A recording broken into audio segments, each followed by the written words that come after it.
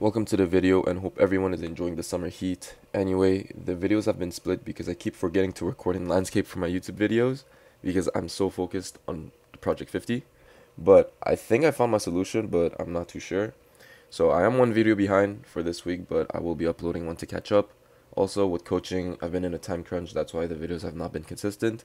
But hopefully I got it sorted out and the videos come out consistently on Monday, Wednesday, and Friday. Anyway, back to my workout. Super stupid simple. The 3 S's. On the left, I did it on Tuesday, July 4th, and on the right, I did it on Wednesday, July 5th. Both had only 2 exercises for the workout. Tuesday was a compound push and accessory pull. Wednesday was a compound pull and accessory push. And that was it. So hope you enjoyed the last split video.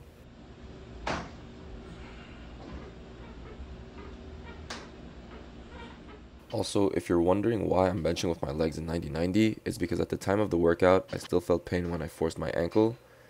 And I'm someone who does the bench like a full body lift. So I use my lower body a lot to generate power. But there I couldn't. And actually, it was a good test to see how strong my upper body was on its own.